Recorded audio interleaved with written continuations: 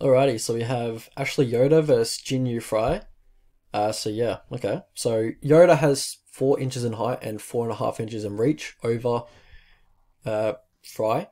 But yeah, let's see if she can use it.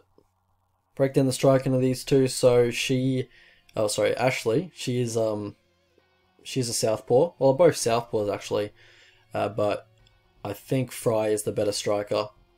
You know, Ashley doesn't really have too much on the feet. She takes the back foot very easily pushed back and pushed around in fights.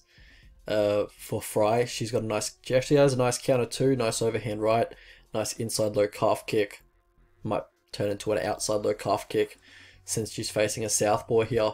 So Yoda, she likes that head and arm throw, and then generally that will fail and she'll be put on her back, or you know, just falls on her back in a scramble or something, and then she'll go for an armbar or triangle off her back, you know, quite comfortable off her back. But yeah, when she goes for like takedowns, like traditional takedowns, like a double leg or a single leg, she doesn't set them up. She just kind of reaches in and tries to push the opponent to the fence. How these guys win fights, so for Jinh Frey, she actually has pretty good takedown defense from what I've seen. And how these guys lose fights, so for Jinh Frey, it's the poor fight IQ. Like, not wrestling in the second round in her last fight, I forgot what it was, Gloria to Paula, maybe, when she had a huge advantage there, and just kind of getting outstruck as a result and losing the second round was a major red flag for me. But yeah, for Ashley Yoder, it's the strike and defense. And path to victory for these two, so for Yoder, look for volume on kicks at distance, but basically look to get her onto the mat and, you know, work your ground game. For Frey, take the front foot, you know, try and push her back. Look for the outside low calf kick. Look to keep it on the feet. No takedowns. That kind of just opens up her bottom game and opens up her scrambling game. So, you know, it's just the path of least resistance is to keep it on the feet. And just if you clinch up, watch out for the head and arm throw, because she's always looking for it. How I see the fight going, so yeah, I'm not gonna lie, I didn't look too deeply into this one. Really low level fight where, you know, often these outcomes of these fights, you know, they're quite unpredictable. Often you'll see terrible cases of bad fight IQ, fighters not showing up on the day, just kind of looking a shell of themselves. You know, it makes predicting these kind of fights very difficult and also a waste of time in some aspects, you know. But I'll keep it brief. I think Frey wins on the feet. She's sharper, and her takedown defense seems good enough to keep Yoda, you know, off her for the most part.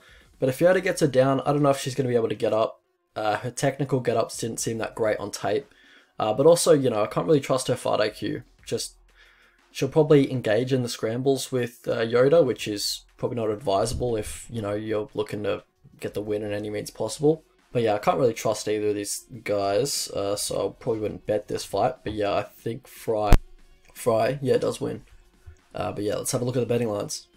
Alrighty, so if you guys could like the video, thanks for that. Cheers. Alright, so prediction is Frey by decision. I think she should be a slight favourite. I think the line should be basically flipped pretty much. Not sure why Yoda's that much of a favourite.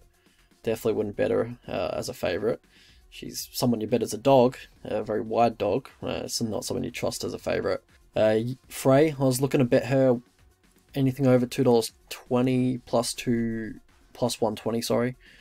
But yeah, you know, at this price, you know, if you want to get some, if you're desperate for action, I'd bet her at plus 110. But yeah, I think the value was on her at $2.20 plus 120. But if you're desperate for action, I think Frey's still got a bit of value on her. But it's lower levels women's MMA, and I was only really comfortable playing plus 120 on her. But I think she should be the favorite here.